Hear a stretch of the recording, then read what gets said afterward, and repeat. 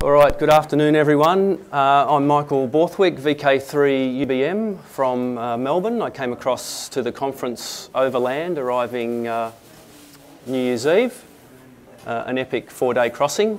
I'm actually a volunteer at the conference, so I haven't been able to participate this morning in your open radio sessions, but I've been given a few hours off to come in here and show you a video that I made of my participation in a VHF-UHF field day about 12 months ago. There was an FT817 floating around. That would be handy if I could perhaps use that as a prop. Any chance of that? Okay, it's left. What I'll do is I'll just bring up, got one there? So this is the band plan for the electromagnetic spectrum in Australia. Fantastic infographic. Oh, look at this beastie, that's great.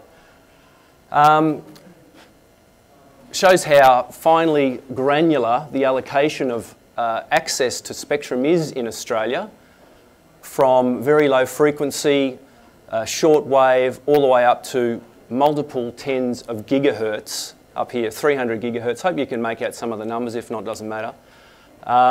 As amateur radio operators, because we're licensed, because we're understood to be able to use the spectrum responsibly and not cause interference to other, often quite critical emergency services users, broadcasting users, we have access to interestingly and usefully wide chunks of spectrum all over the place, from HF, where you can talk to people on the other side of the world with a mere few watts and an FT817 and an antenna thrown over a tree, up into the gigahertz range where equipment is home brewed, you can't buy it off the shelf, you're dealing with surface mount components, you're dealing with exotic printed circuit board materials made of Teflon, very exciting stuff.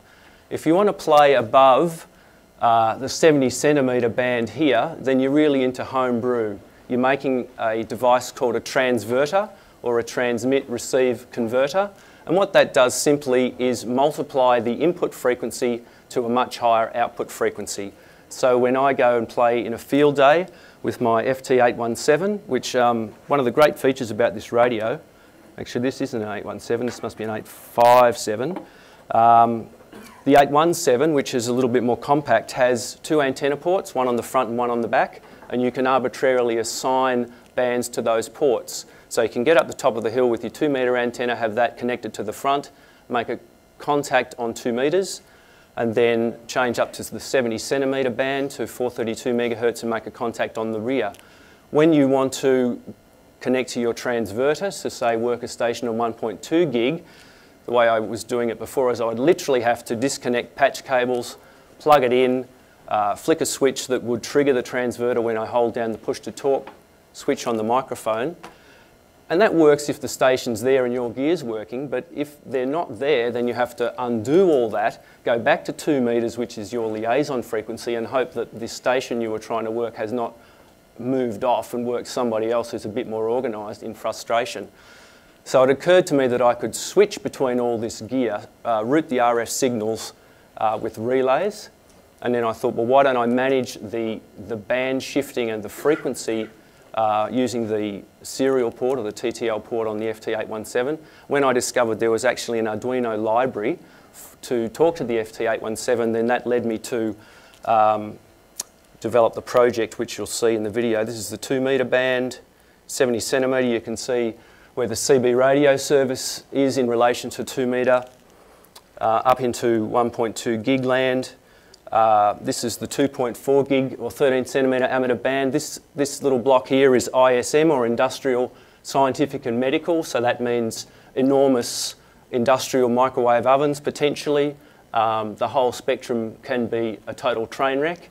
There's no guarantee in there that anything will work, and because of the sort of ghetto nature of it, that's where they've crammed Wi-Fi, Bluetooth, 2.4 gig audio video senders, spread spectrum radio control, bizarrely. I mean, everything's in there. You know, it's a real free-for-all, and as we all know, as Hams, the noise floor is coming up in that band. Because of all those devices, it's becoming increasingly difficult to make contacts. This is 9 centimetres or 3.4 gig. 6 centimetres, 5 gig, and this is where we've got 802.11a and AC and potentially 802.11n if it's in the 5 gig band, so that's all Wi-Fi stuff up there in the ISM section. And finally 10 gig.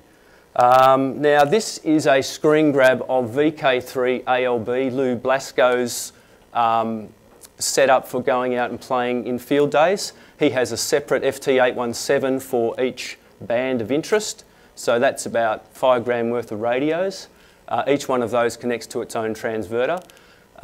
What my system does, because I use just one intermediate frequency radio, one transceiver, I use relays to switch all that around, and because I'm using an Arduino to shift bands and remember what frequency I was on, it makes this sort of backpack operation, which I'm interested in, much more feasible. This is another shot of what Lou calls his tower of power, his stack of FT817s for a field day operation. And this is a wider shot showing he's actually got a caravan with all this gear in it. And I'm not critical of this approach at all. It's one example of what a dedicated VHF, UHF field day operator invests. But I'm more of a casual enthusiast. I love operating radios outdoors, but I have other interests, and I have other interests within ham radio. So what we'll do is try and play my video now, I think. Can you give me a hand with that, Stephen? And hopefully we're going to have audio out of the laptop that will go through the Lecture Theatre PA. And also be streamed live and recorded on hard drive, which is what I spent this morning setting up at 7 AM. All right, here we are. So this is about 20 minutes. I will probably fast forward over some of the more mundane contacts that I make later on. But thanks for listening, and we'll have a look at the video now. Oh, it didn't do what we wanted. Hi there, it's Mike, VK3. We will do it a different approach. We've got audio anyway.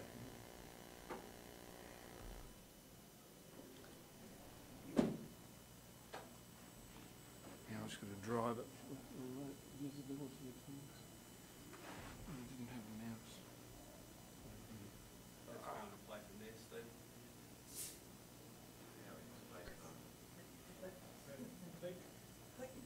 UBM up on the summit of Mount Anarchy in Victoria. I'm using the trig point here as support for my very modest antenna system. I've got horizontally polarised omnidirectional antenna, a Squallow design for 2 metres. This very simple dipole for 70. I've got 2.4 gig, this is just a commercial Wi-Fi antenna of Yagi from Hills in Australia, and lower down is a bicubic quad which is made out of PC board. So one of the issues I've faced going out portable in these contests is I only have one rig, an FT817, which is fine for 2 and 70 because it's got 2 antenna ports, so you can have, for example, your 2 metre antenna connected to the rear antenna port and your 70 centimetre antenna on the front, and it's easy to QSY between those 2 bands. But when you want to move up to 23 centimetres and 13 centimetres, you need to disconnect your antenna and plug in your IF cable to your transverter, and you need to swap over the PTT lines, and remember to do that. And I often forget to do that in the heat of the competition. I get a bit flustered and I can miss out on the contact, and it also requires patience from the stations at the other end. And one of the biggest issues is if you're having trouble making a contact on higher bands, then it's hard to drop back to 2 metres to do your liaison, particularly if your IF frequency is on 2 metres, which is where my 23 centimetre transverter is. So what I've put together is a microcontroller that can interface with the rig and with the transverters, and switch some RF relays to route the signal either out to the 2 metre and 70 centimetre antenna, or through the transverters to the 23 centimetre or 13 centimetre antenna. It's based on a library for the Arduino, an FT817 library, which includes commands to talk to the rig. So I was up till fairly early this morning putting that together, and to my surprise it actually works. Hopefully I can work some stations on 2.4 and 1.2 and actually demonstrate how it works. So I can change between 2 metres, 70 centimetres, 23 centimetres and 13 centimetres without having to reconnect anything, and that's a huge advantage and means you can move up to those higher bands with confidence. And if you're having trouble making the contact, it's much easier to drop back to 2 metres to your liaison frequency and try and sort out the problem, and it means that the station at the other end is not waiting quite so long wondering what's going on. It's not as good obviously as having multiple rigs, but can't afford to have a rig for each band, and it would also be more weight and more power. So this is, I think, the next best thing, using a microcontroller to try and unify all the gear so you've got push button switching between bands and management of those signals. Now what I'll do is I'll power cycle the controller. It actually needs to set the radio to 2 metre liaison frequency for a start, just to bring the two systems into sync.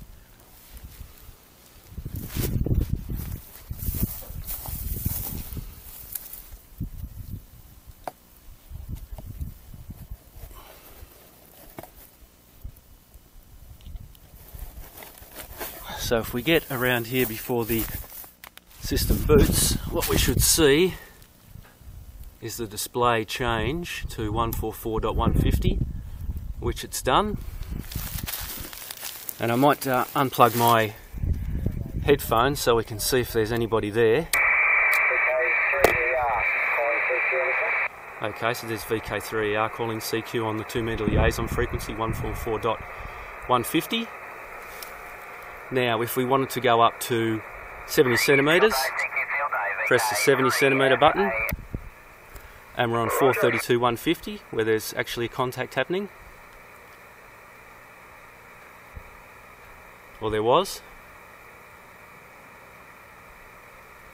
Now, if we wanted to go up to 23 centimetres, David's transverter has a IF on 2 metres. It's 145 to 1296 transverter, if you can see that in the grass.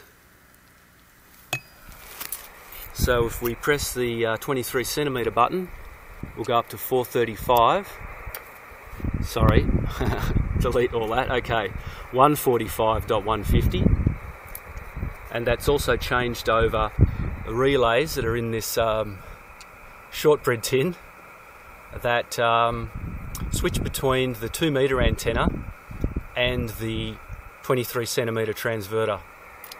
Now if we wanted to go up to 13 centimetres to my transverter, my IF is on 70 centimetres, so we'll go up to 435, and we're on 435.150, and the relay's clicked over, and that's bypassing the 70 centimetre antenna, my modest dipole, and that's now connected to this VRD antenna.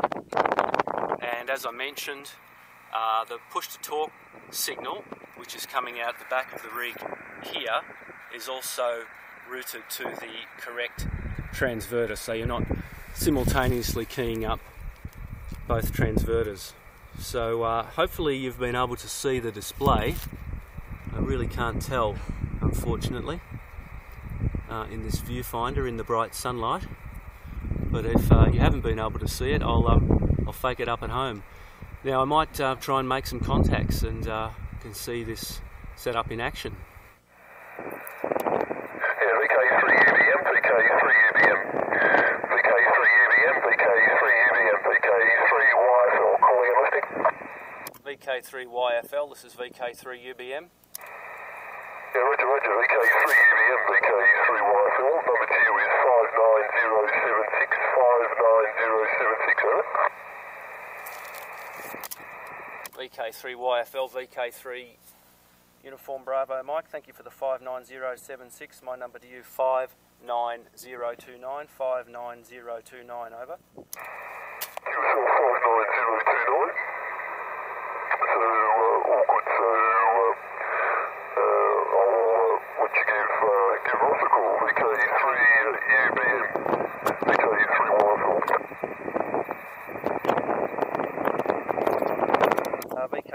YFL VK3UBM. Can I just grab the grid square there, please?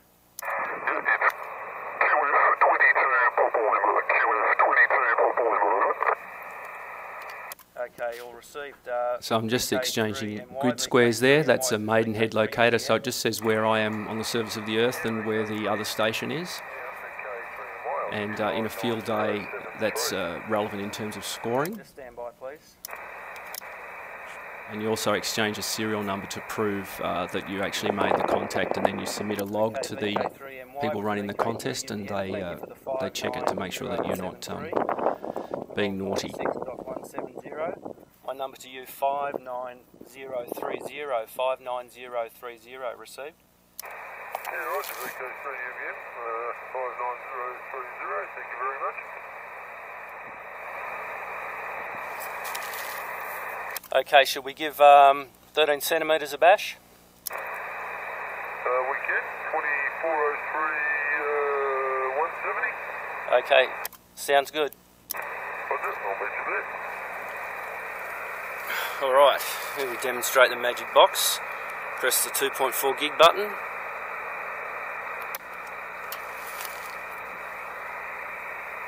And go up to 170. And hopefully there'll be a station there. However, we do have to plug in the 2.4 gig transverter. So then on a power saving drive. So we'll just lean over and do that. Hopefully we'll hear a station calling.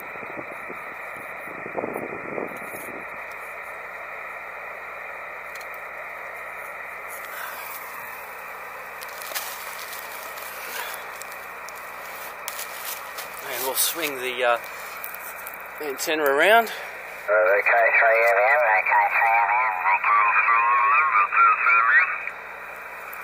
VK3UBM, VK3 Mike Yankee, VK3 Mike Yankee, do you copy VK3 Uniform Bravo Mike? VK3 Uniform Bravo Mike on 13 centimetres, over. VK3UBM, VK3 Mike, how do you copy? Go ahead.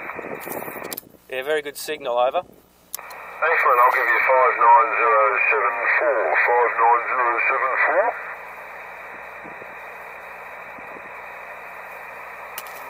Thank you for the 59074, VK3 Mike Yankee. My number to you, 59031, 59031, over. Thank you for the 59031, that's excellent, good contact. We're going to be 59074. You can't go any higher than this, man. Sorry, just go again there, please. We're going to go any higher.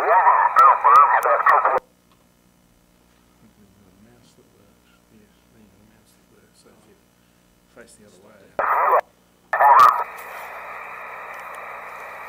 Yeah, one of us is drifting off frequency a bit. I'll give you a long over and see if you can net me in there, VK3MY, VK3UBM. I've got you again, yeah, no, you're drifting up slightly. It might be warming up a bit. Yeah, look, I only just plugged the transverter in. I'm trying to save battery power. I've only got a very modest battery and a reasonable amount of gear to run over. See if this works.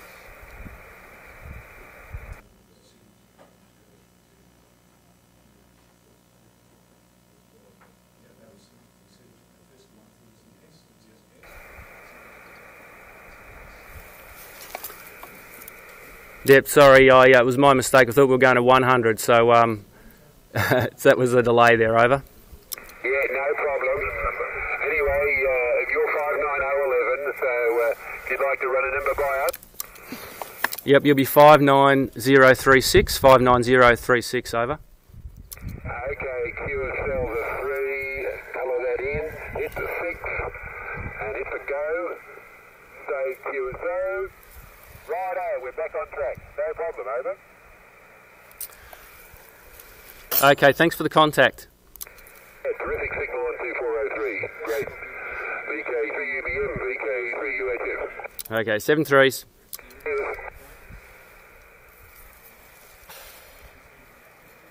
Alright, back to 2.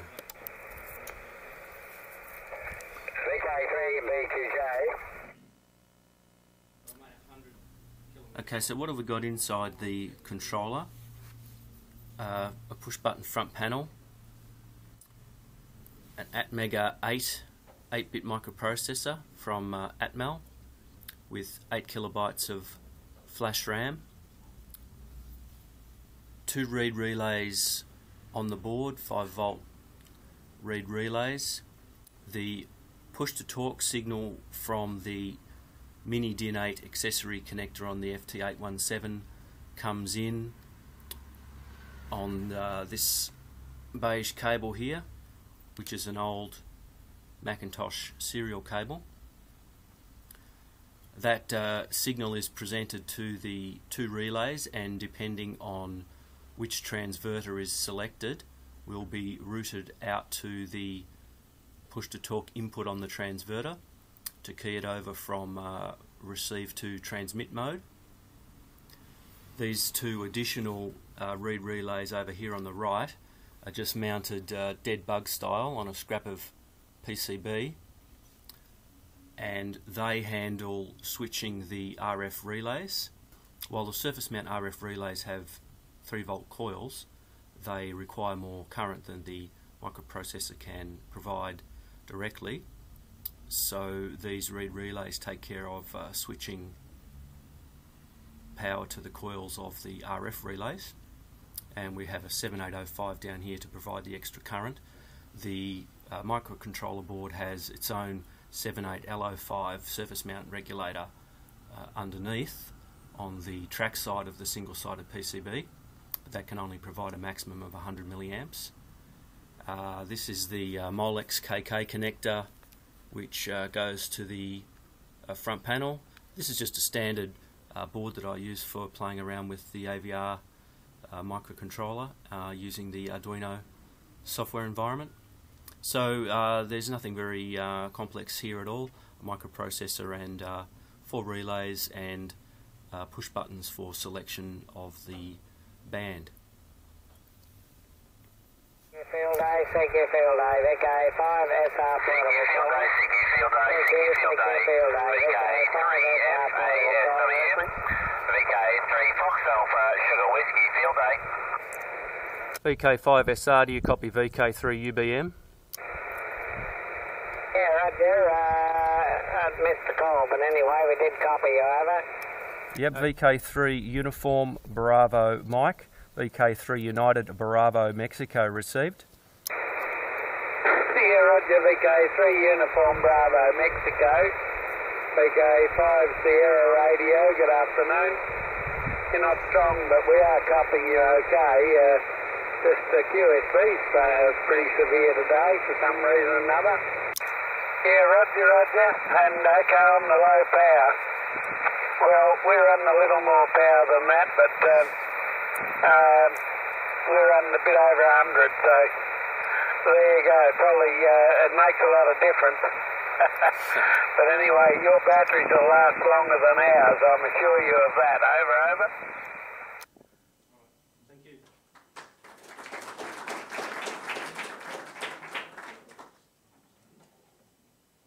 Any questions at all? Yep. Did you build the transverter yourselves, or The 1.2 gig transverter I borrowed from David, who edits the VHF UHF section of Amateur Radio magazine, VK3HZ, so that's his. The 2.4 gig transverter was built from kit PCBs from VK3UBM, minikits.com.au, which are all beautiful little surface mount. There's a local oscillator, times 4 multiplier chain, a transverter board itself, and a sequencer. So all four boards of those, and they're in quite a compact little Eddystone die-cast aluminium case. The output is only 80 milliwatts on 2.4 gig, and I made contacts up to 100 kilometres during that contest using a Hills Yardie Wi-Fi antenna with 15 dBi of gain. So it works really well. does the Arduino give you control over which antenna is placed? It could. I'm not bothering to do that. I'm just presetting the radio through its front panel menu structure to send 2 meters out the front, 70 centimeters out the back. But certainly could do that. I had, like literally finished this about 2 o'clock in the morning of the contest, and I had to reach out to Grant Diffie and people who know much more about C and Arduino and compiling libraries and stuff than I do. It wasn't trivial to get the library working. There was some compilation errors and stuff, and he just commented out bits of the library until it compiled. And we loaded it up, and off I went. Yep. So, are there any more questions from that? All right. Thank you very much.